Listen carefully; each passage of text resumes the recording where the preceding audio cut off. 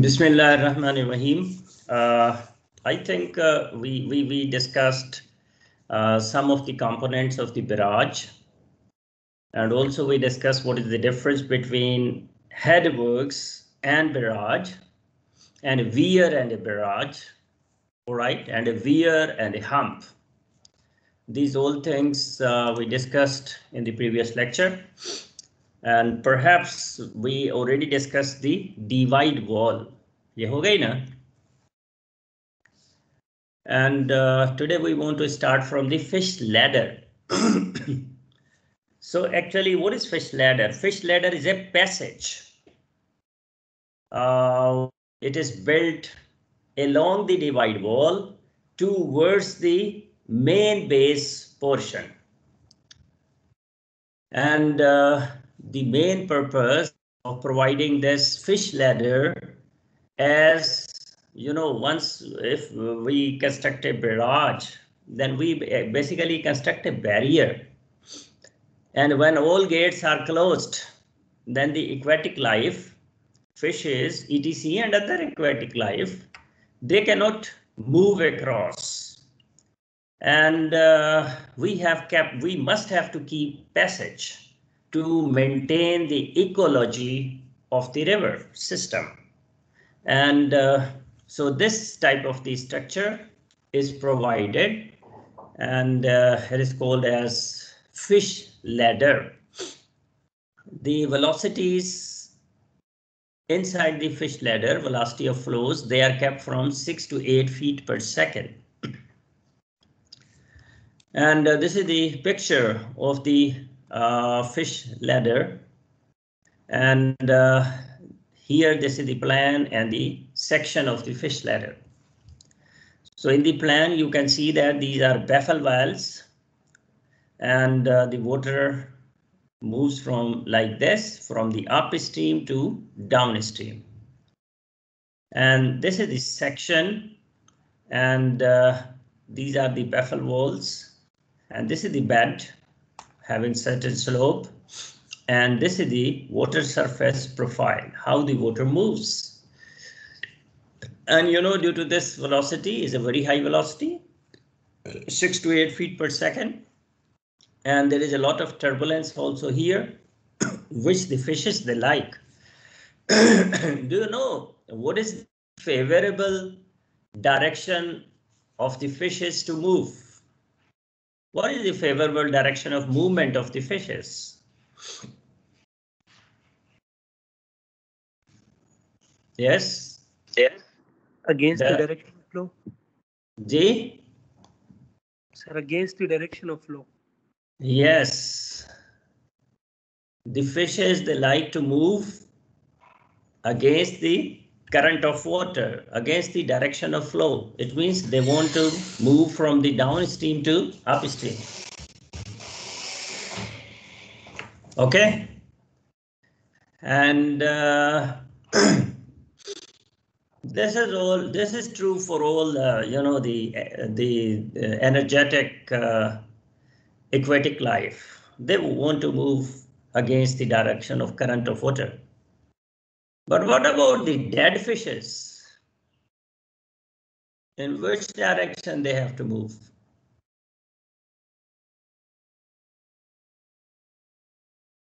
So direction of flow. In the direction of flow. Yes, in which direction the water will take them. Okay. So that is the difference between dead and live. So the live people, they have their own standings. वो हक बात कहते हैं ना, और जो dead होते हैं वो they move with the flow. So anyway, this passage is provided as the aquatic life. It can negotiate from the downstream to upstream and vice versa. And this is necessary for the growth of the aquatic life. That's why we provide this fish ladder. And you know what I would suggest you that you must, you know, unfortunately nowadays we cannot physically visit any barrage, which is, you know, is a compulsory part of the part 2, and we have to go there and visit some barrage, but you know, due to this COVID, so what we can do, we can visit it online. How we can visit online these barrages? For example, Ballo Ki Head works, Tonsa barrage, Kotri barrage, Sakhar barrage. No, not YouTube. We can go, we can see the Google Earth, and we can reach to these locations with the Google Earth. And there you should observe where these fish ladders are provided, and go to each barrage and see that all components of the barrage, where those are available. Where are the main bays? Where are the under-sluice bays? Where is the divide wall? Is one divide wall or two divide walls? Okay. Where are the fish ladders? And similarly, where are the guide banks of the barrage? Where are the marginal bonds? etc. So you must visit these maybe 2, 3, 4 barrages of Pakistan on Google Earth. All right. Now this is one more pictorial view of the fish ladder. So this one is the upstream side. The water is flowing like that, and these are the normal bays. And this is a fish ladder which is enlarged, and the fish ladder having the slopes. So this one is the, what is this called? You know, this figure is very similar to dog-legged staircase. Have you seen dog-legged staircase? Do you have an idea? You know, there is one landing, one flight. Then what is this one? What we call it? In case of dog-legged stair. Hanji? This is landing, and this is next flight.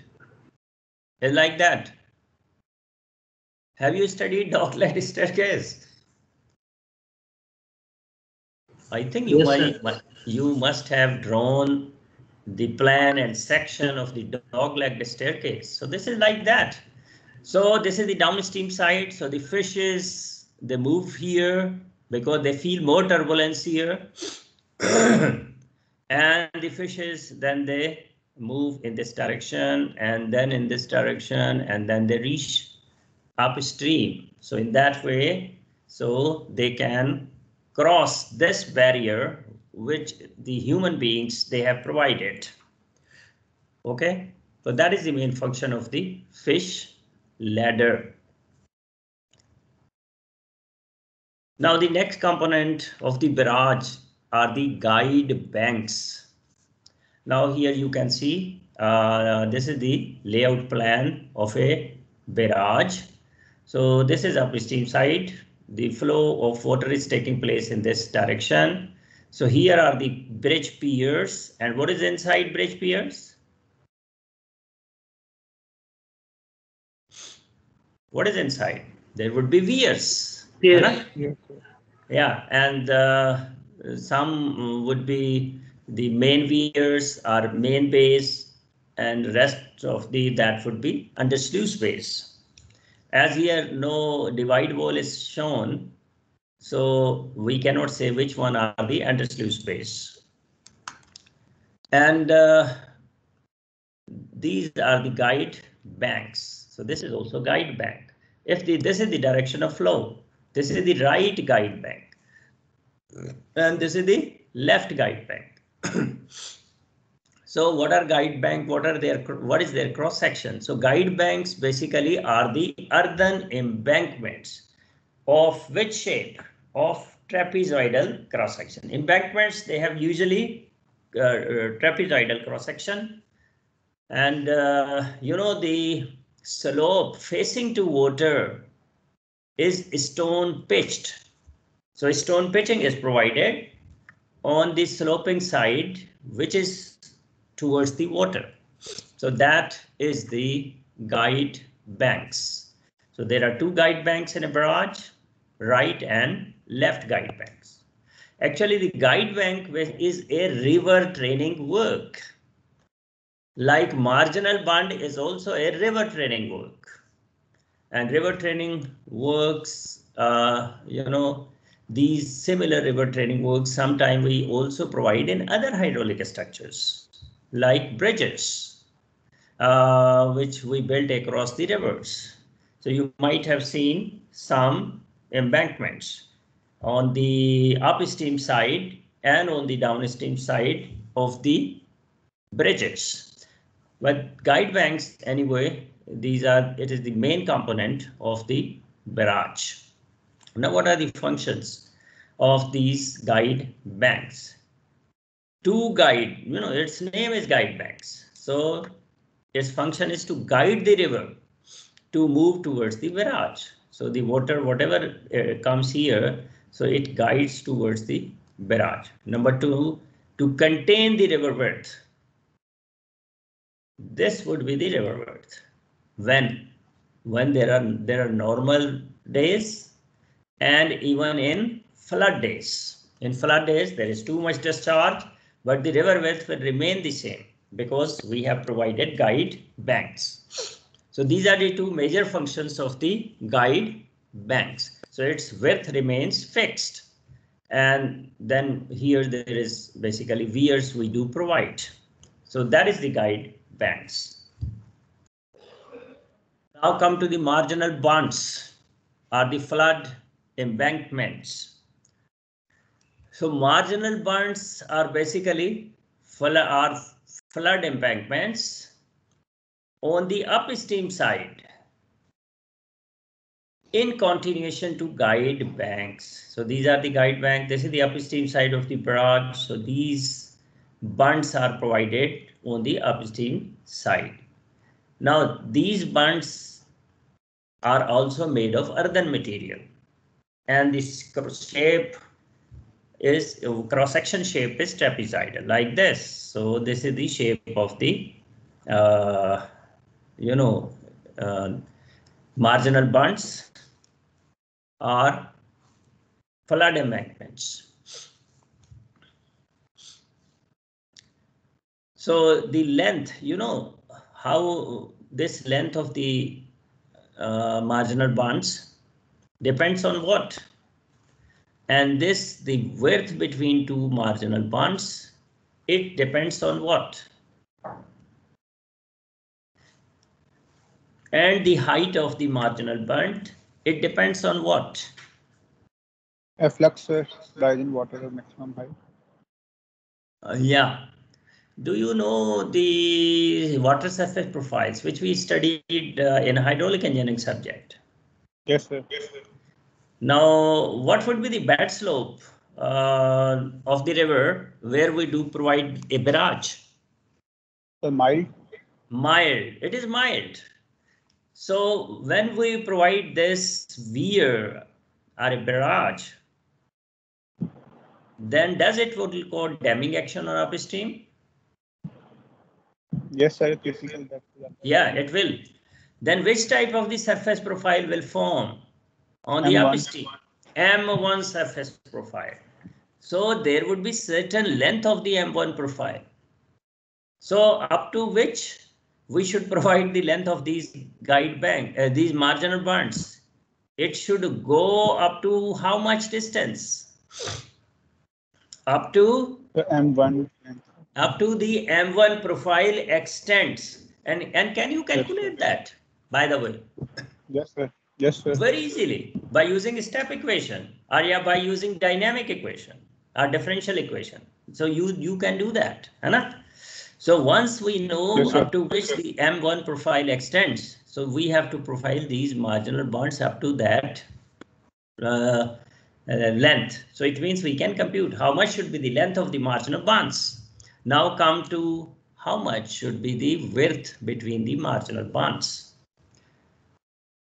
How we can compute? The width of the river is a function of the discharge. As the discharge increases, the width of the river increases, and in flood days, its width becomes too much. You know, this barrage is designed on a particular value of the flood, which we call as design flood. So whatever it will be the width of the river on the design flood, we have to keep the width or the gap between these two marginal bonds. Could you follow it? Could you? How far away these two marginal bonds should be, because we have computed the length. We say that M1 profile would be here, but how much should be this? Its width should be, they should be apart equal to the width of the river on that design flood. So let's say the width of the river is from here to here. Okay. So could you follow it now?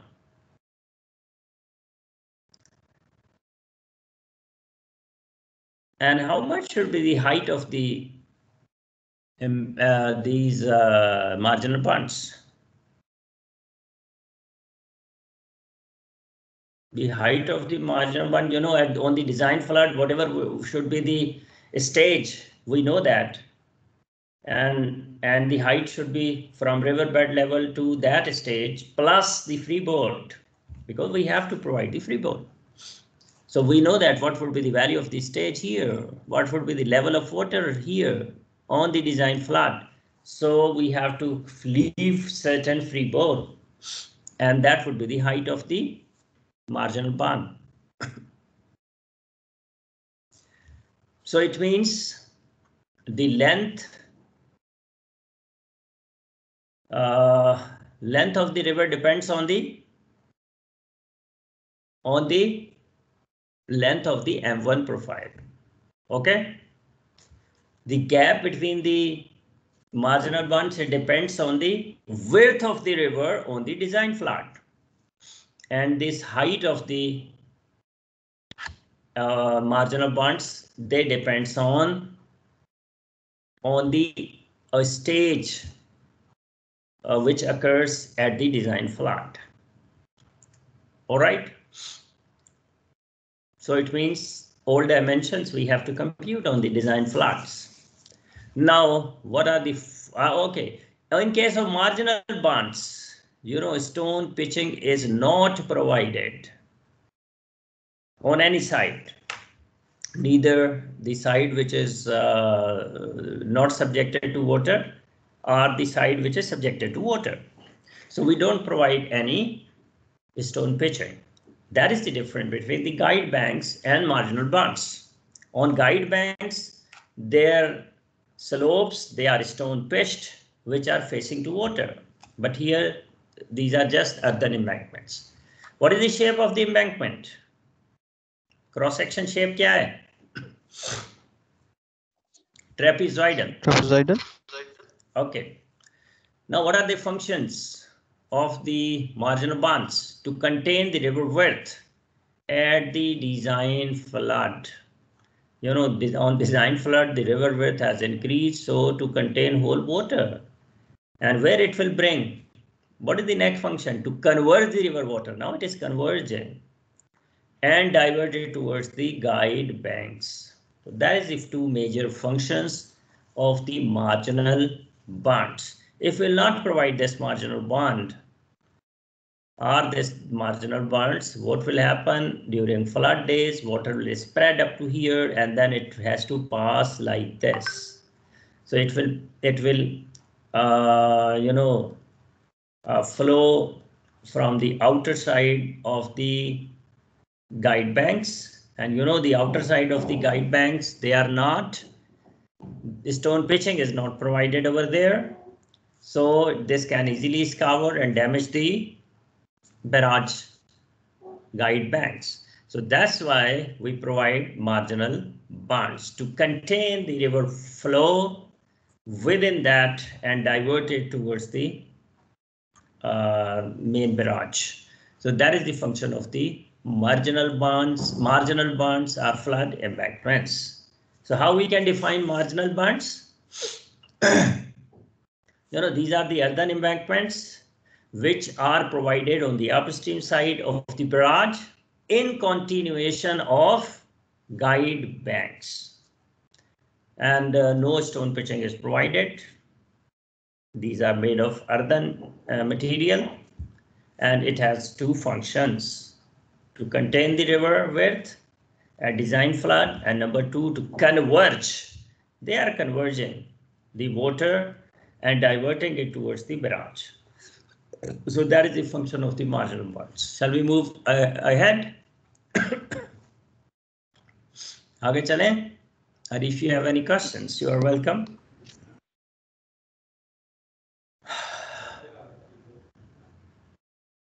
Okay. Head regulator of main canal.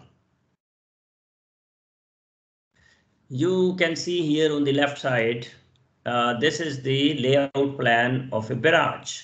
This is the upstream side. The river is flowing in this direction, and here weirs are provided.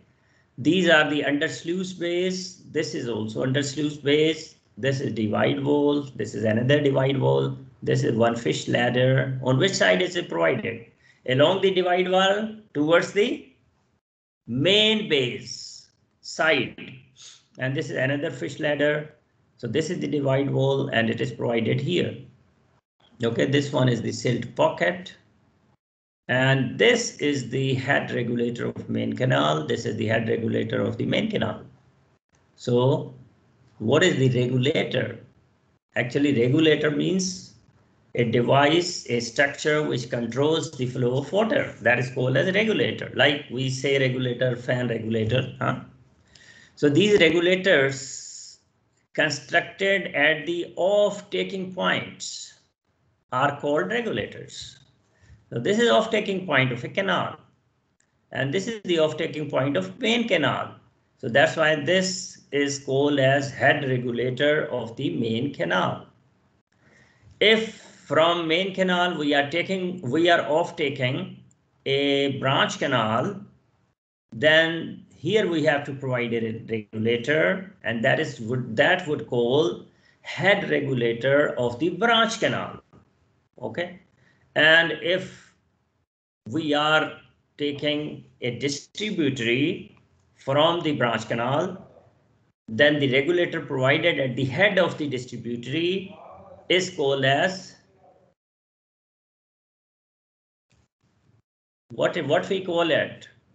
Head regulator of distributary. Okay. This is distributary head regulator. So that is the head regulator of the main canal, of the branch canal, of the distributary, of the minor. Now, what are their functions? They have the three important functions. The first function is they regulate the discharge towards the canal. Regulate means they control. So whenever they want to stop, they can stop. When they want to reduce, they can reduce. All right. So that means that is the first function. What is the second function? You know, these regulators, these head regulators, they control the entry of silt into the canal. How they control the entry of silt, that we will discuss just now. Now, what is the third? What is the third function of the head regulator of main canal or head regulator of any canal? That is, they can measure discharge. So they can serve as a meter. So how much is the discharge taking place or passing through the head regulator of the main canal? Now, if I take a section here, so this is the section of the head regulator of the main canal. So this one is the river, and here you can see these are the silt excluders. Actually, these are the tunnels which we provide in the barrage, and this is the slab of the tunnels, and you know, the heavy sediment water passes through these tunnels. And if you will see, this is the crest of the head regulator of the main canal. And then this is the downstream glacis, and this is the downstream flow. And again, we have to provide these sheet piles. This is the upstream sheet pile, intermediate sheet pile, and downstream sheet pile. and here there are gates. So can you see here that the crest of the head regulator of main canal is kept on a higher location, as the sediments, the sediment concentration is more on lower part of the flow, and the upper part of the water, it contains less sediments. So the purpose is, as less sediment water should enter here, and this is the how the flow takes place. So which type of flow would be this? Subcritical or supercritical, where my cursor is at right now? Supercritical. Yes, because the bed slope is too high. So that's why it is supercritical flow. And then here the bed slope is very less. So here there will be subcritical flow. And what should happen when the supercritical flow changes into subcritical flow? Hydraulic jump has to form. So this is the hydraulic jump which is forming here. So this is the head regulator of the main canal. Now, do you have any questions? Shall we move ahead? Yes, sir. Yes, sir. Okay. Now, site selection for a barrage. For example, if we are exploring a better site where a barrage should be constructed, what are the main points we must consider for it? Number one, site must have a good command over the area to be irrigated. What do you mean by good command? The difference of level. After constructing the barrage, we get a certain pond level, and the area to be irrigated should be lower, as the water we can supply by gravity flow. So that means command. Now, what is the next? Site must be closer to the command area. Could you follow it?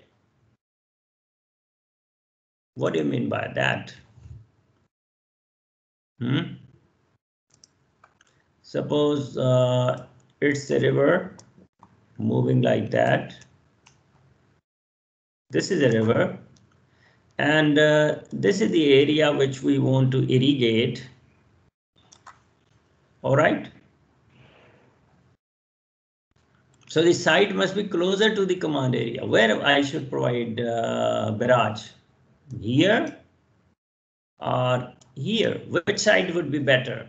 This is side number one. This is the number two. So site number 2. Site number two.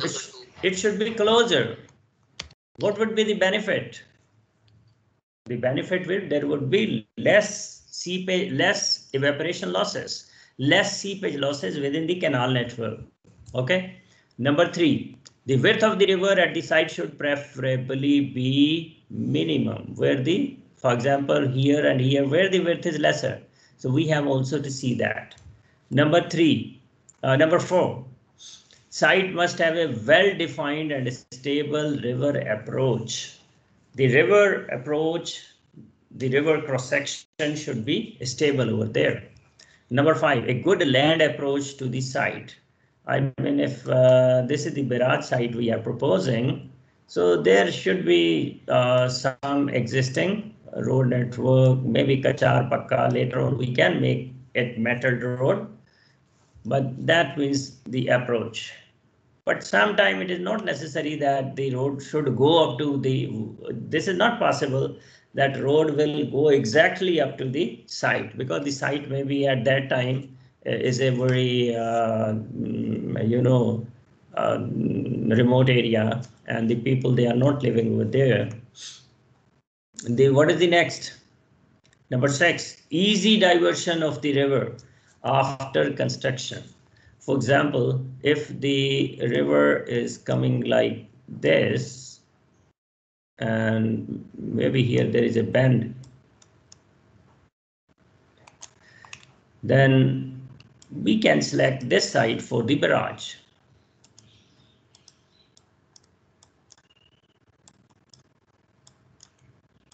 And we will construct barrage in dry conditions. And when the barrage is completed, then we connect, when we divert water instead of moving from here towards the barrage. So it is talking about easy diversion of the river after construction. Number 7, existence of central approach to the barrage after diversion. This is essentially required for silt control. We should try that here the river should move straight.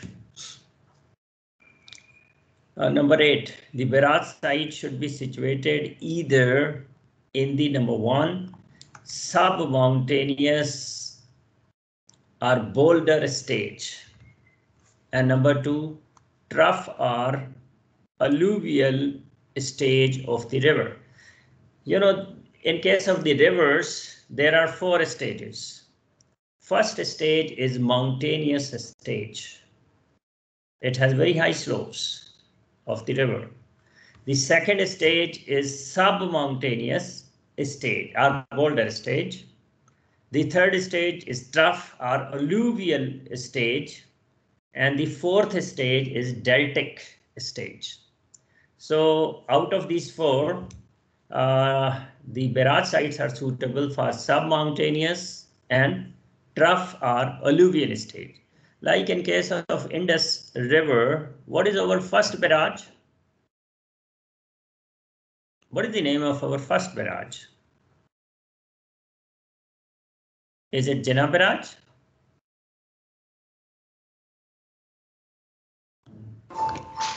Yes, sir. I guess There is one more barrage. That is the Ghazi barrage. power के लिए. But we take canals. You know, Okay, sir. power channel आ रहा है ना? Yes, sir. तो barrage ही बना के निकाला है ना? Definitely. So the first barrage on Indus is basically Ghazi barrage, then Jinnah. तो वो कौन सी stage में है? These are in sub-mountainous or boulder stage. What about the Sakhar barrage and Kotri barrage? Kotri is the last barrage, and that is in trough or alluvial stage. है ना? Number 9, the river reach should be straight so that velocity should be uniform over the cross section. So these are the main 10 points which we should consider while selecting a site for a barrage. Now we want to discuss some basic things about the layout of a barrage. And you can see in this figure, this one, what are these, by the way? What are these? These two thick lines like hockey. Huh? What are these? These are the guide banks. If the direction of flow is this, then this is the right guide bank. This is the left guide bank. Okay. Now we want to study what is the khadir. What is the khadir of a river?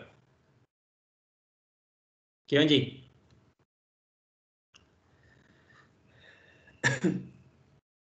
No idea, sir. Khadir means the flood plain of a river. You know, a river in flood days, it expands up to certain limits. Those limits are called as khadir width of the river. And this width is called as khadir width of the river. For example, if in this river, the water goes up to these during the floods. These are the limits up to which the water goes. So from here to here, this is called as khadir width of the river. Okay. And you know, this khadir width of the river may be 15 to 20 times more as the width of the river, because in flood days it goes. In normal days, whatever is the width of the river, maybe 15 to 20 times more. And you know, sometimes river meanders like this, and then the whatever is the width of the river is 15 to 20 times more, maybe the Khadir width. What is the Khadir axis? So it is an imaginary line passing through the center of the banks, high banks, two high banks. You know, this is one high bank of the river. It is the another high bank of the river. And if I draw the center line like this, so that is the Khadir axis. Okay. And what is the barrage axis? Barrage axis is a straight line along which the crest of the barrage is laid. For example, this line, if we are providing here the weirs, main base and undersluice base, and this is the center line of the weir crests, then this axis is called as barrage axis. Now then, after barrages, what is the headwork axis? Headwork axis is the line perpendicular to the barrage axis. Okay, so this one is the barrage axis, BA, and on 90 of this, sorry, this one, I am sorry, not this one, up to here. So this axis is headwork axis. This is the headwork axis. And one thing is left. What is the river axis? River axis basically is a line parallel to the Khadir axis, but at the center of the barrage. This is the center point, and then this line is called as the river axis. This one. Okay. So I think now you could understood the basics of the river of the barrage layout and several axes or lines. Do you have any question? Excuse me sir. Yes. Sir ऐसी जगह पे फिर हमारी width क्या होगी उसकी marginal बंस की? The width of the marginal bunch, as we already discussed, that we don't design a barrage on maybe 5,000 year return period flood. So what we are expecting that flood, that it has to repeat maybe after 5,000 years, roughly. Okay. So we design a barrage on a smaller return period, maybe 100-year return period.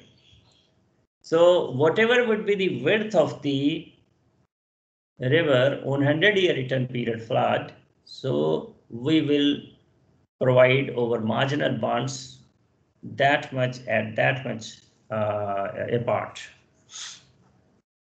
Okay. Could you get All it? right, sir. Yes, sir. So we have not to make any hydraulic structure safe to all type of floods. That would be very expensive. So we don't provide that. So there is a compromises has been made between the life of the structure and its importance, and then we decide the return period on which it should be designed. Now the guideline given by IRI Lahore for siting a barrage. So they have carried out research. IRI means Irrigation Research Institute of Punjab Irrigation Department. So these are the findings of the IRI. Now they say that where angle between the headwork axis and the river axis exceeds 10 degrees. Now you see this one is the headwork axis. What is headwork axis? The line perpendicular to this barrage axis. Okay. And if this angle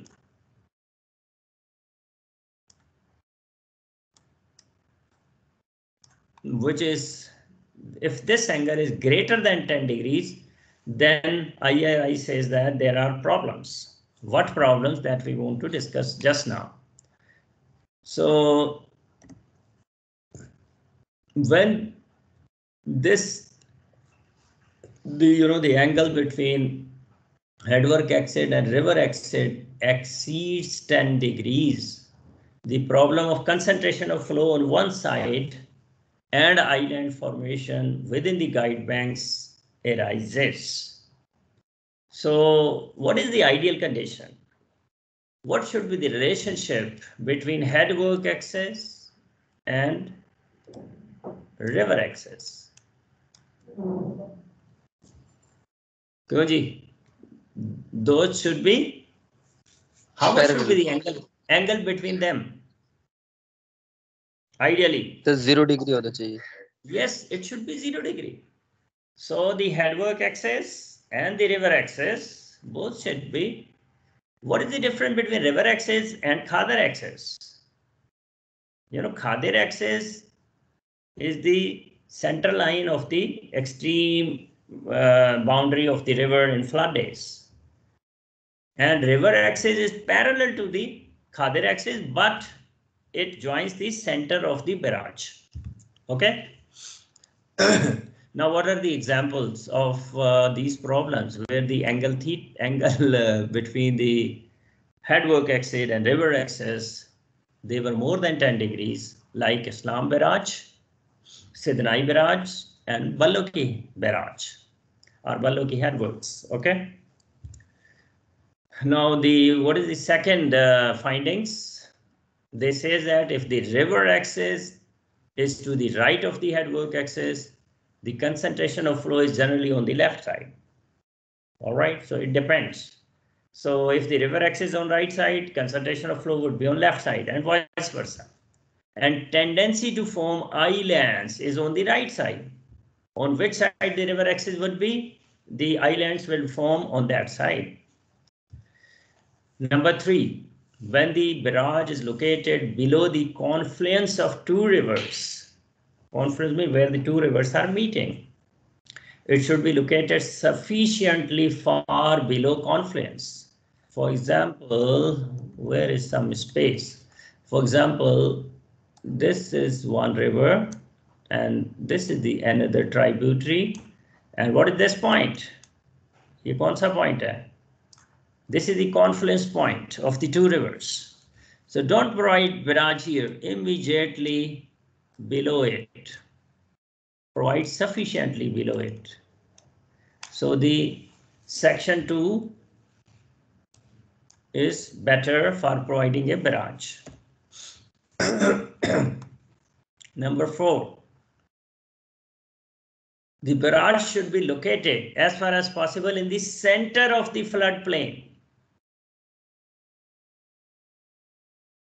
This is the floodplain, so we should provide in the center. Asymmetry of location increases the likelihood of shoals forming. Shoal means islands, bars, and requires expensive training works. Protective measures, we require expensive protective measures. Could you follow this? Yes, sir. For example, this is a river cross section.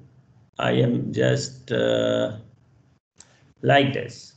So I think this is the center. So barrage should be provided here.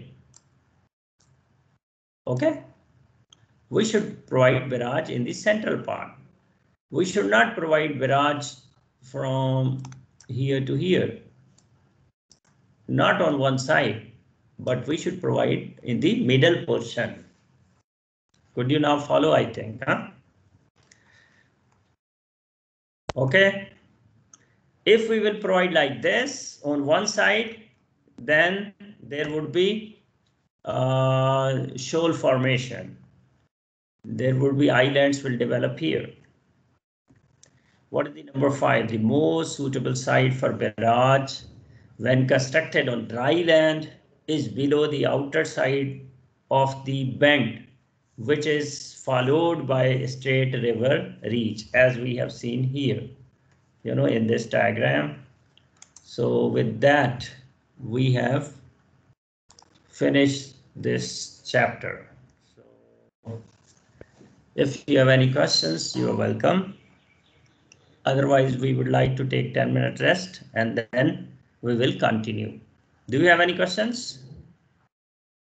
So in this chapter, we discuss about the basics of the barrage. What are the main components of the barrage? What are their functions? Okay, what is a barrage? etc. So just the basics of the barrage we have tried to learn. Any questions? So can you please repeat the difference between canal head regulator and distributary head regulator? Yes. Okay, I would select a pen, huh? This is a pen. The name of this regulator is main canal head regulator. We always say head regulator because head regulator means it is provided on the head of a canal. Okay, so this is the main canal. That's why this is canal. This is called as head regulator of main canal. Now I am off taking this one. What is this one? What canal it should be? कौन सी होनी चाहिए canal? This usually this it is branch canal. This is the main canal. Then it is branch canal. Now a regulator provided on the head of the branch canal. This is called as head regulator of branch canal या branch canal head regulator. Huh? Yeah, head regulator of, instead of main canal, we have to say branch canal. Now, this is, sorry, I do not have space on this side. What I will do, maybe this canal is a distributary canal. And this is the head of the distributary. And we have to provide a regulator here to take water from this branch canal into distributary canal. So what is the name of this regulator? This is also head regulator, but this is the head regulator of distributary canal. Okay. And right, then sir, from here we will take minor, है ना? और ये एक इसको हम यहाँ पे क्या देंगे? We will provide a regulator, and that would called as head regulator of minor. Is it clear? Clear. Any other question? Any other question? So shall we stop and take how much 10-minute rest? So now it is 8:56, so we will be back inshallah on 9:06. यूं कर लें, ठीक है? Yes sir, ठीक हो गया.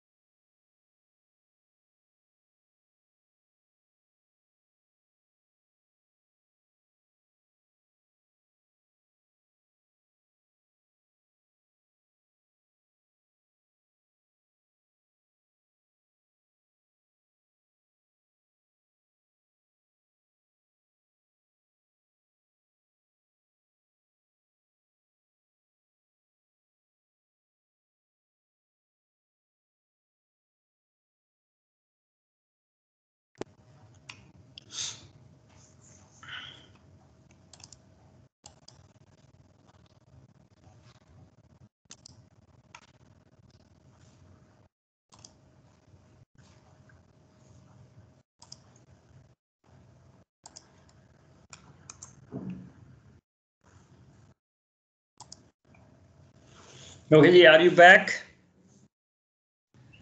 Yes, sir. Yes, All sir. right.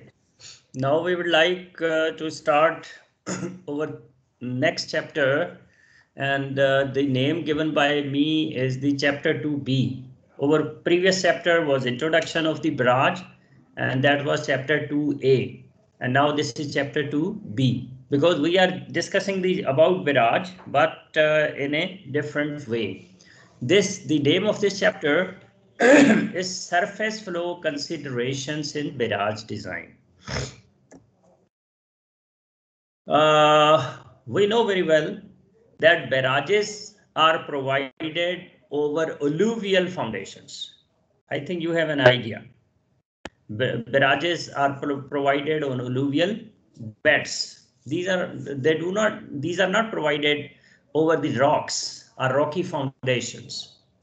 As barrages are provided on the alluvial beds, so a barrage structure must be safe for the surface flow conditions as well as subsurface flow conditions. So water seeps in the alluvial beds like sand or silt. Under the barrage there is sand or silt. Okay, and the water also moves under the barrage. So the barrage should be safe for these both considerations, that is the surface flow or overflow consideration and subsurface flow consideration. But this chapter only deals with the surface flow considerations. Surface flow is also known as overflow, okay, consideration. Now we have to take care of these things in case of surface flow considerations. First of all, estimation of the design flood. What should be the value of the flood on which the hydraulic structure or the barrage is to be designed. Number two, how we can design or compute the length of the barrage. Okay.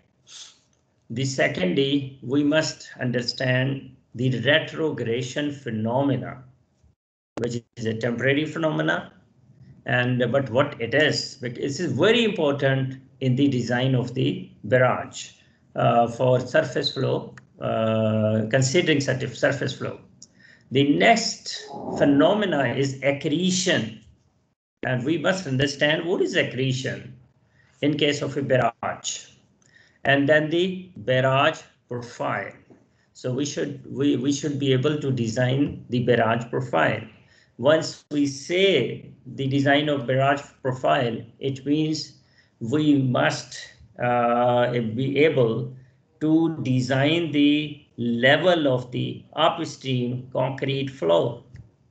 And then how much should be the length of the upstream concrete flow. The next is what should be the slope of the upstream glacis. Then we must design the level of the crest of the barrage. Then how the design of downstream glacis. And then we must be able to fix the level of the downstream concrete floor and also the length of the concrete flow. So these are the items which we must design by considering surface flow considerations. Okay, but now we will go to one by one. First of all, the design flood estimation, how we can basically design flood of a hydraulic structure or barrage. It depends on these three major factors. How much is the life of the structure? Means the life of the barrage. What is expected life of barrage? What would be the capital investment or cost it requires? And what are its economic importance? Okay, so based on these all factors, we take certain value of the design flood. Usually a design flood for the barrage is taken as it given in the book is 50 to 100 year return period. But now more emphasis is given on the 100-year return period flood. So nowadays a barrage must be designed by considering at least 100 years return period flood. So how we can find 100-year return period flood? Yes, somebody would describe it. What is the procedure to compute 100-year return period flood? Yeah, by applying flood frequency analysis approach. So by flood frequency analysis, we can find 100-year return period flood, or we can find any return period flood. And for doing this, for finding this design flood, what data do we require? The maximum instantaneous discharges of each year. So highest value of the flood of each year that we require. And then we have to carry out the flood frequency analysis. So you have already done flood frequency analysis in your hydrology, engineering hydrology subject. Okay. So from there, we can find that what is the value of 100-year return period flood. On that flood, we will design a barrage. Is it clear? Yes, sir. Now the second is the barrage length. Barrage length means width of the barrage, basically. The width of the waterway, how much we should take, the barrage length. As I mentioned you earlier, that the width of the river is a function of discharge. Width of the river is a function of? Kyun bhai? Function of discharge. This B, let's say B is the width of the river. We know that this is a function of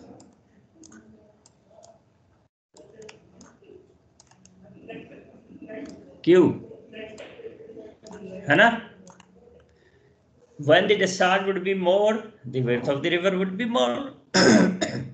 Even on 100-year return period flood, the width would be too much. And the barrage waterway, we cannot provide up to that. Though we can provide the marginal bonds up to that extent. Okay, but not the main barrage part, which are the weirs, which are the main base and the undersluice base. Their width we keep shorter. Okay, and for this purpose we use Lacey's equation for wetted perimeter. So according to Lacey, wetted perimeter is 2.67 root of discharge. This is an English system, and in System International 4.75 root of discharge. So wetted perimeter of a channel is a function of what? Kiska function hai? Discharge. Function of discharge. And this equation of Lacey, it has been tested on many rivers and only many artificial channels, and its performance remained good. So finally, how the length of the barrage we can compute using this equation, which says that length of the barrage L, that is equal to LLC, Lacey's looseness coefficient, and this is the wetted perimeter, which is given by the Lacey, and this is 2.67 root of Q in English system, and it is 4.75 root of Q in SI.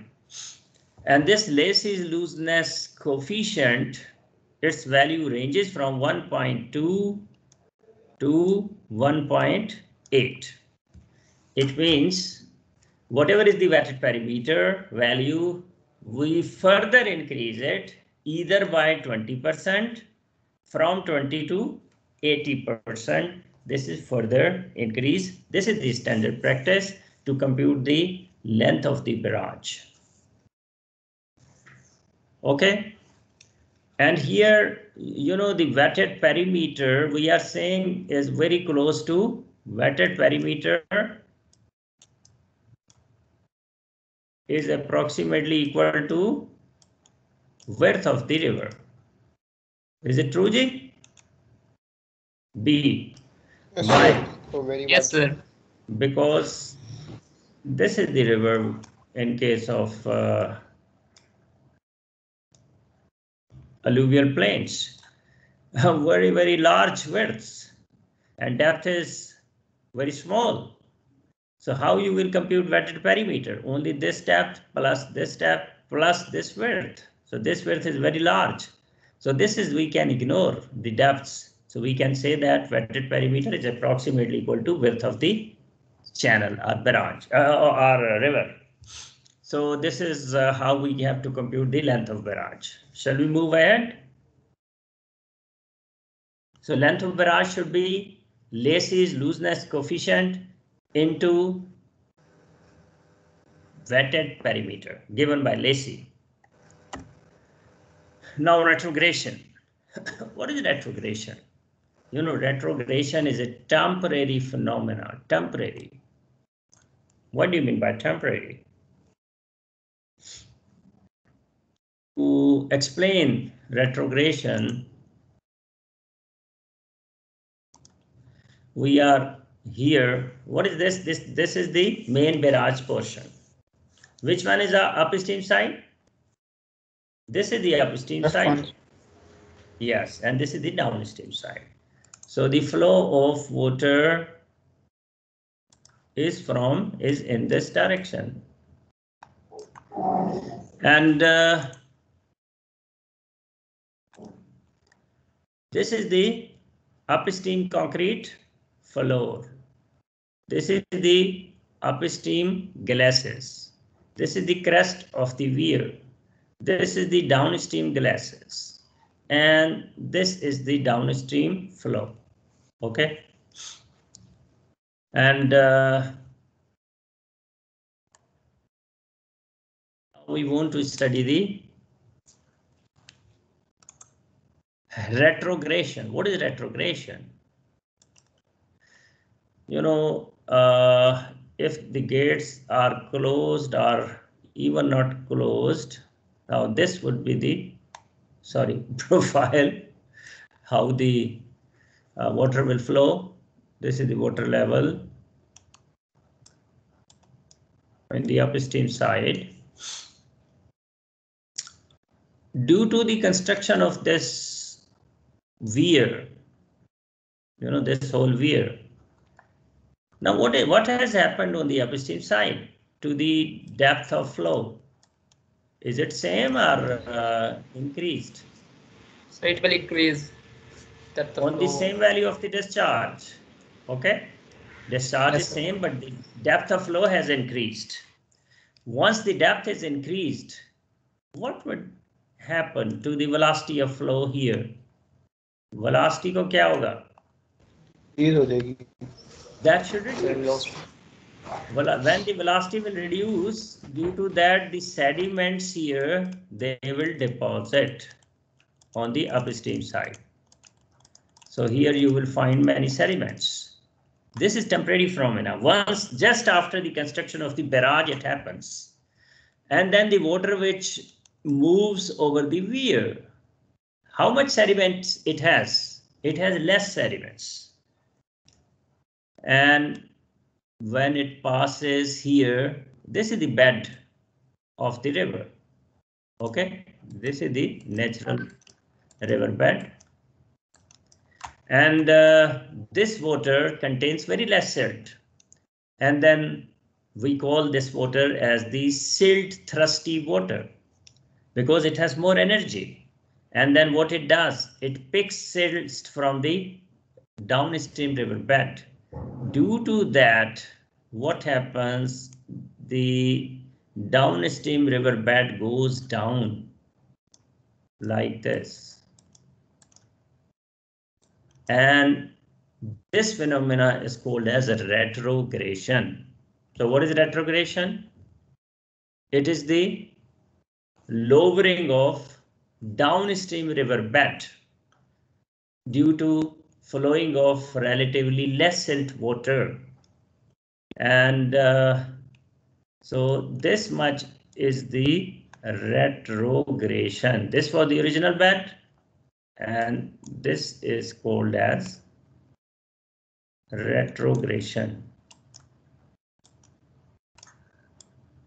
Retrogression. Okay. Now you go back here and you will read from here.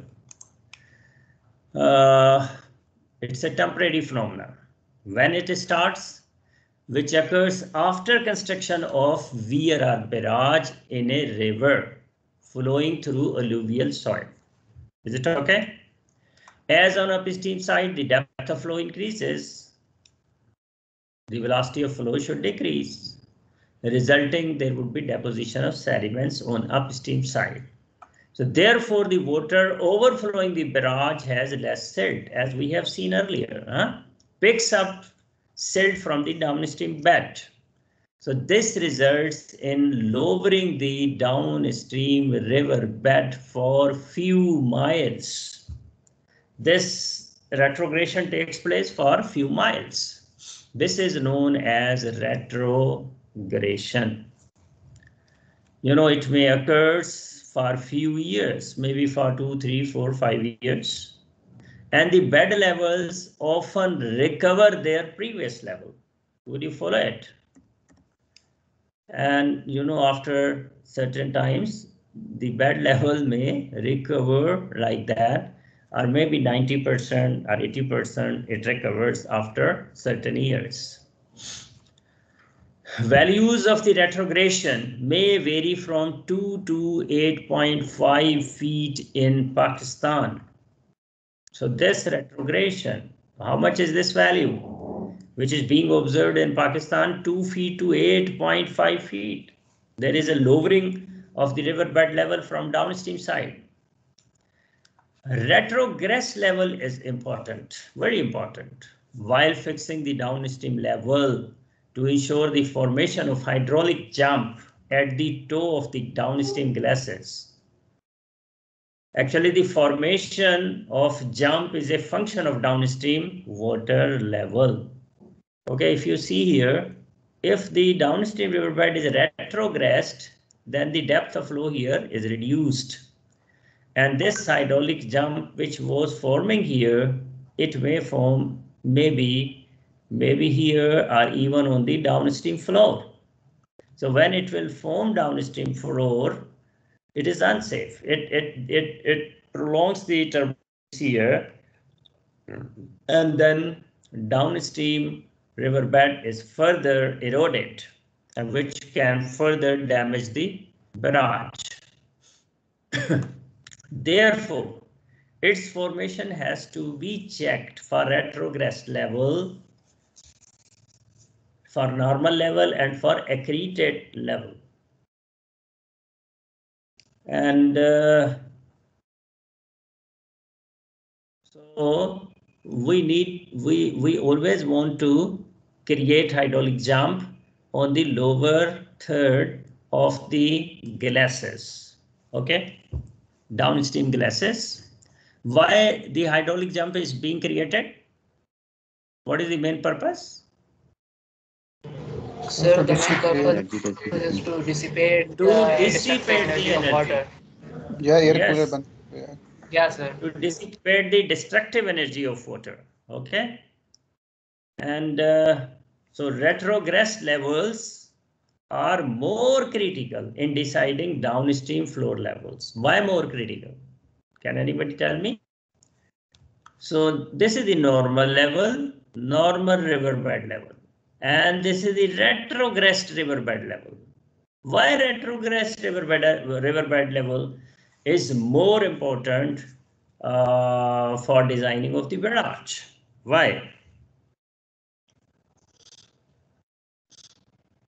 What we want that the hydraulic jump should form on the downstream glacis, which is this one. Okay. And you know, suppose if we have checked it on normal level, normal riverbed level, let's say hydraulic jump was forming from here, from this section. But you know, after a few years, maybe 2-3 years, retrogression took place and the riverbed level has gone down. Now the depth of flow here reduces, and this hydraulic jump instead of this location may form at this location. When the hydraulic jump start forming at this location, the turbulence there would be more turbulence which will reach to this downstream riverbed and it further erodes. So that is not safe. So if we assume that this much retrogression has occurred, and on this retrogression, or if our hydraulic jump is forming here on the lower third of the downstream glacis, then you know after retrogression, when there would be accretion and the riverbed level will come to their original position or close to original position, then this hydraulic jump will further move up, which is safe. So it means retrogressed levels are the most critical for the design of the barrage. All right, Jay? So that is the retrogression. And how much the retrogression is possible? From 2 to 8. 2 to 8 feet. 8.5 feet. Retrogression is possible. That takes place in the early maybe 2 to 4 years of the construction of the barrage. Why we call it as a temporary phenomena? Why we call it as temporary phenomena, retrogression?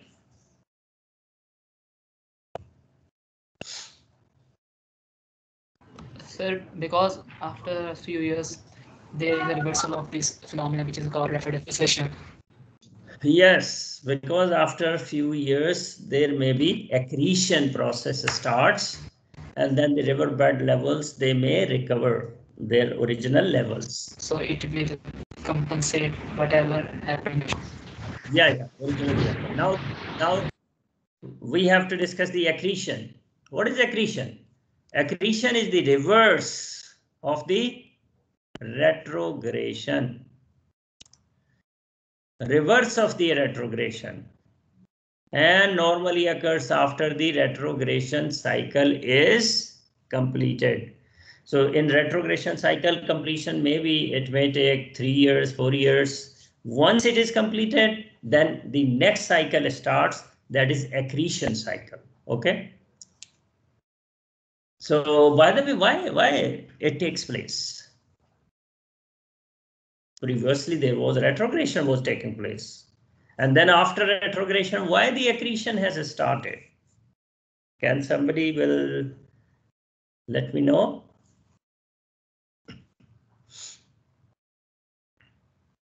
Can explain this phenomena? Where is that over diagram? Here.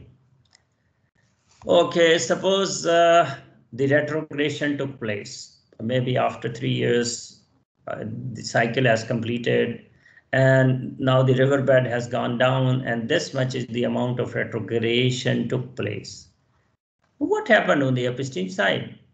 There was a lot of sediments deposited on the right side. Maybe its bed has risen or has rised. Now when the bed will rise, and this is our pond level, which is fixed, we cannot go beyond the pond level. ऐसा ही है भाई? Sure. Yes, sir. Okay. And now what happened to the depth of flow for the same discharge? अब क्या हुआ है depth of flow को? Due to 2 to 3 years sediment deposition, it is reduced. Yes, Once it is reduced, what will happen to the velocity of flow? increase हो जाएगी. That has to increase. Now, once the velocity of flow is increased, it will pick sediments from here, from the upstream side, and it will carry with it. When it will reach here, what about the depth of flow here? Is more. And what will happen here to the velocity of flow? That has to reduce. Then the sediment which is carries will be deposited here on the downstream river bed. And this process is called as accretion. Now, the deposited sediments on the left side or on the upstream side of the weir, those will be transported here and will be deposited here. And this process is accretion. Accretion means recovery of the retrogressed riverbed level. That is accretion. And now I think you understood why accretion takes place, why the accretion cycle starts. Sir? जी भाई. Sir, ये Yes, accretion phenomena पहले नहीं हो सकता retrogression? जी. क्यों होगा पहले यार? देखो. सर शुरू में वो स्काउर कर रहा है, डेप्थ डिक्रीज हो रहा है, फिर उसके बाद वो दोबारा फिलअप हो रहा है. तो अगर पहले फिलअप हो, नहीं पहले क्यों फिलअप हो जाए मुझे बताएं.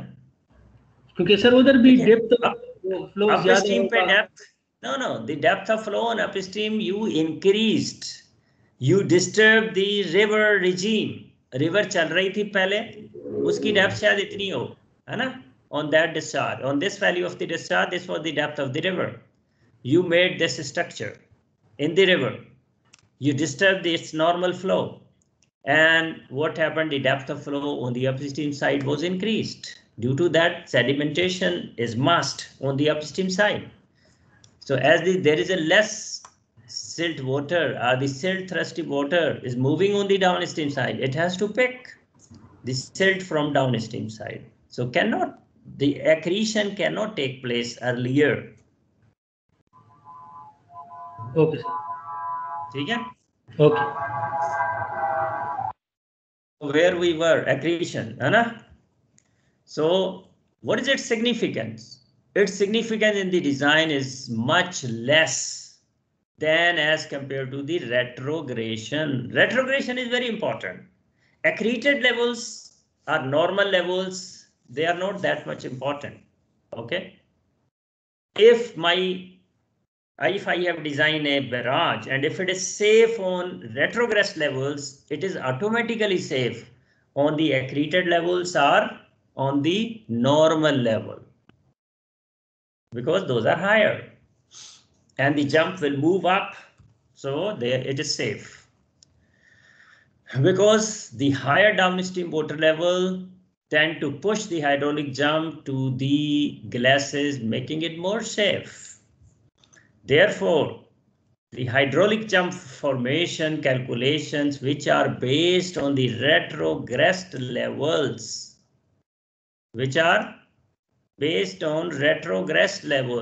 will always be safe for accreted and normal levels. Okay. So that is the significance of retrogression. Accretion has not that much significance, but we wanted to understand this phenomena, that after retrogression cycle, when it is completed, then accretion cycle starts. But within that 3-4 years, if we have not designed our barrage, considering that retrogression, in these years, our barrage may fail. Okay. Now this we've already discussed, and now comes the barrage profile. The first thing, the crest level, how we have to fix the crest level. This one, how we have to find this level, crest level of the barrage. क्योंकि कैसे मालूम करना है? What should be the approach?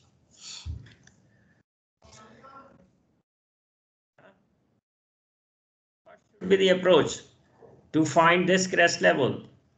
क्या होनी चाहिए?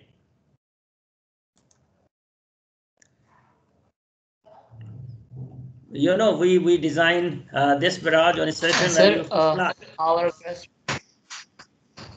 Gigi, please. Yes, please. Okay. Yes, sir, our crest level should be high enough to cater the. No, your voice is not clear.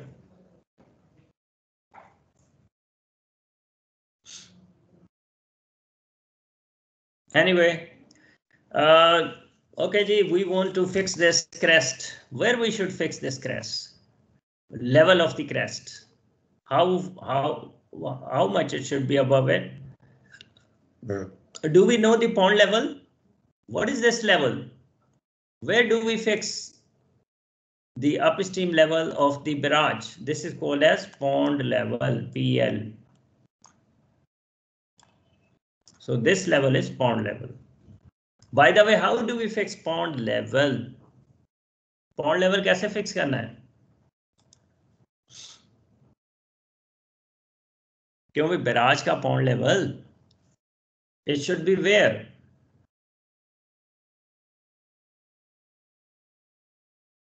We have to see that on what is the highest flood level, what is the flood level on this designed flood. Okay, let's say design flood पे ये level आता है for design flood, and then we have to see that how much the water will rise due to provision of this weir and due to damming action. That rise of water level is called as, on upstream side, what it is called? Kya bhai? Due to the weir provision, the water level will rise on upstream side. What it is called? Flux, sir. Afflux. Afflux. Yes, good. So it means we know the depth of flow at the design flood and we know the afflux. So if we will add them, we can find the pond level. Okay. So, okay, we can fix that. This is the pond level. Or even we can go further up. All right. If to increase the command of the barrage. So, but at least how much we should go up? Whatever is its stage on the design flood plus afflux, we have to add, and we can find the pond level. Now, then, if we know the pond level, then how we can fix this crest of the weir of the barrage? कैसे fix करना है भाई? Let's say this is small h. What is small h? यहाँ से यहाँ तक. What is small h? I think you have performed experiment on rectangular notch and V notch, and you know what is small h. Small h is the head over the crest of the notch or weir. So this small h is the head over the crest of the weir. Okay. And we know the design discharge Q. That we know. Please mute your mics. We know the Q. Design discharge. So on design discharge, can't we easily compute what would be the value of the H, which is the head over the crest of the weir? Can we easily compute? Yes. By which formula? By discharge formula of the weir or discharge formula of the notch. If it is notch, this is not notch, this is weir. Huh? And you know, for notch, what was the formula for actual discharge? CD times, for rectangular notch, 2/3 root of 2g h raised to 3/2. Where that h is this h. ऐसे ही है भाई. R h was the total head. H was the total head. ऐसे ही था ना भाई, ये वाला head था H, capital H.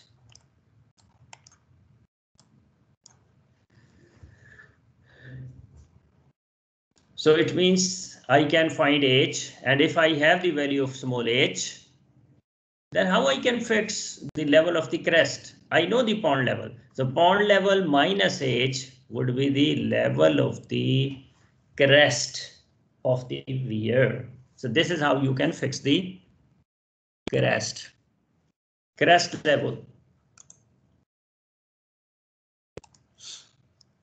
So we have to compute the velocity of approach. How we can compute the velocity of approach? Q over y r. R is the scour depth. So therefore, velocity head would be v square over 2g. This is approach velocity head. And this would fix the upstream energy line. How much is the specific energy E1 on upstream side? Y1 plus V1 square over 2g. Okay. And we know the equation of discharge for free flow. Discharge is CLH raised to 3 by 2, where H is the total head, which we have seen here. So this total head, small h, is just the depth of flow, or head over the crest of weir without kinetic head. And this is the equation for submerged weir or submerged flow. Discharge is C dash L H raised to 3 by 2. And total head is H plus capital H is small h plus V square over 2g. This is the approach velocity head. And H is the head over the crest of the weir. This we used to measure even in the experiment in lab. The value of the C is the coefficient of discharge free flow is varies from 3.1 to 3.8 in English system. And the C dash is the coefficient of discharge for submerged flow. And for that, we have to use Gibson's curve, which is this one, Gibson's curve. Before going to Gibson's curve, you must know the difference between free flow and submerged flow. What is the difference? क्यों भाई? कोई फर्क है free flow में और submerged flow? तो submerged flow pressurise होते हैं? No, both they are open channel flow. Okay, please recall that rectangular notch experiment. कोई आ रहा है ज़हन में? That was a sharpest rectangular notch. And you know, when the water was passing over the notch, तो फिर क्या हो रहा था downstream पे? A nappe was forming. nappe form हो रहा था? Yes, sir. और वो water क्या touch कर रहा था downstream पे? नहीं कर रहा था. What about here? In case of a weir, तो क्या ये free flow कर रहे हैं? Is it flowing free or touching with the downstream glasses? So it is touching the downstream. It is touching. So means this type of the flow is submerged flow, and that was the free flow. And if it is submerged flow, then the C dash coefficient of discharge for submerged flow we can find from Gibson curve.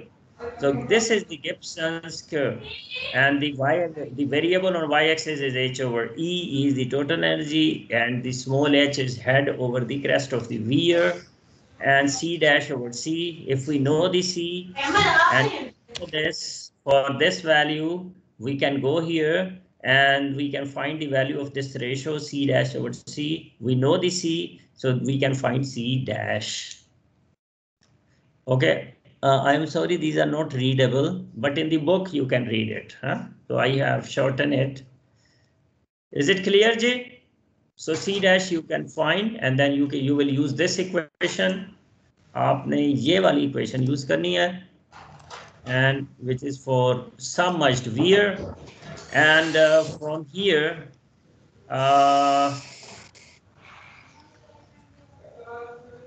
then you have the value of, from this equation, what you will compute? You will compute this H. Because you know the discharge, you know the C dash, you know the L. So H you can compute. And this, if you know this approach velocity, then you can compute small h. Excuse me, And sir. once, yes. Sir मैं approach velocity के लिए हम स्कावर depth को क्यों use कर रहे हैं? Significance क्या है उसकी? स्कावर डेप्थ की? Yeah, this is very good question. Actually, स्कावर depth हम कहाँ मालूम कर रहे हैं? यहाँ पर कर रहे हैं ना? जैसे अपस्ट्रीम पे. Upstream, because velocity of approach is on that side. Actually, this is the depth of flow, so we should use this depth, है ना? Yes, sir. But you know, as we do not have any depth, तो scour depth जहाँ तक scour होगी. So this is the value of R given by the Lacy. So instead of using this depth Q over Y, we say compute Q over R. So because this is the, ये नीचे कौन सा material है? Alluvial है, and the water is also flowing over that. This is the main reason, and that's why we compute the this velocity of approach velocity of flow as Q over R. ठीक हो गया? इधर से हम. Okay. So we can easily find the H. और ये H over E ये क्या है? This is called as modular ratio. Okay. और ये वाला कहलाता है रिडक्शन फैक्टर. ओके. एनीवे, तो ये जो H हमने निकाल लिया, तो ये so how we can find the crest level, pond level minus H, and small h कैसे निकालना है? Capital H minus v square over 2g, and then in this way we can fix the crest level of A wear. Is it easy? Now how we can find crest width? तो width कितनी होनी चाहिए crest की? This one, what should be the width the crest? तो यहाँ पे कौन सी चीज ने सीट करना है? The gate has to rest here, है ना? गेट आएगा ना इधर, तो कितनी होनी चाहिए width इसकी? The crest width should be such that it can seat the gate. Normally a width of 1.5 to 2.5 meter should be adequate. ठीक हो गया जी? Now we would like to solve a numerical on the how to fix the crest level of the weir. So find the crest level. Q max is given, high flood level is given, length of the weir is given, and the value of F given, and the C dash is given. This is the coefficient of discharge for submerged flow, and so here compute first of all the small q, which is capital Q over L, so it is 5 cubic meter per second per meter. Then compute its cover depth, 1.35 Q square over F of power 1 over 3, and this is, we are using System International, so answer is in meters and 8.4 meter. Compute the velocity of approach, that is the Q over R. One more reason of using R at the initial stage, we don't know the exact depth of flow, huh? So that's why we use R as well, and that is 0.59 meter per second. Compute then approach velocity head, v square over 2g, that is, let's say, coming 0.92 meter. Now using discharge formula over broad crested weir for submerged conditions. So Q is equal to C dash L H power 3 by 2. Putting these values, only the H is unknown, and we have determined H, which is 1.822 meter. And we know that this total head is equal to the head over the crest plus the velocity head. And as we know the velocity head, we have already computed. So we can compute the H, which is the head over the crest of the weir. Now the crest the level, how that should be equal to the pond level minus H. So this was the pond level given 100, and this is 1.63. So the crest level is 98.37 meter. This is how we can solve this problem of fixing the crest level of a barrage, weir of the barrage. Is that okay? Question था जी sir, first of all इसमें calculations में crest level को fix करने के लिए हमने इस चीज़ को कहाँ मेक श्योर किया है कि हमारा flow above the crest critical flow होगा या मे बी सब क्रिटिकल वाईएसटी को अप्रोच करेगा आपकी depth of flow? No, you know, you have already checked that. You know the critical depth, the value of the critical depth for that design discharge. That you have already computed. You know the value of the YC. Weir height you have selected in such a way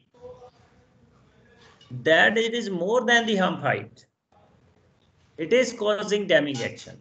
It is more than the YC. समझ आइए बात है ना? Yes sir. Okay, तो वो हमने पहले ही कर लिया है. और देखो ना, जो 100 ईयर रिटर्न पीरियड जो फ्लड का लेवल है प्लस वो जो उसमें एफ्लक्स ले लिया है, तो efflux why we have taken because अगर तो ये वियर की हाइट कम होगी as the critical hump height, तो फिर एफ्लक्स पैदा नहीं होगा. Yes sir. That we have studied in hydraulic engineering subject very clearly. If we will provide a hump, तो क्या change आती है in the water surface profile? Only the locally water surface profile goes down. बस, है ना? Yes, sir. अगर सब critical flow है. So no damming action takes place. No efflux takes place on the upstream side. But when over hump height is greater than the critical hump height, then efflux or damming action takes place on upstream side. So I think we should stop here because you might have the next lectures, and inshallah we will continue this chapter, and it's very interesting chapter relating with the design of the barrage. Now I would like to take your attendance. It is taken, and okay ji, if I think thank you very much for your presence and patience. Okay, Allah Hafiz. Thank you, sir. Allah Hafiz. Allah Hafiz, sir.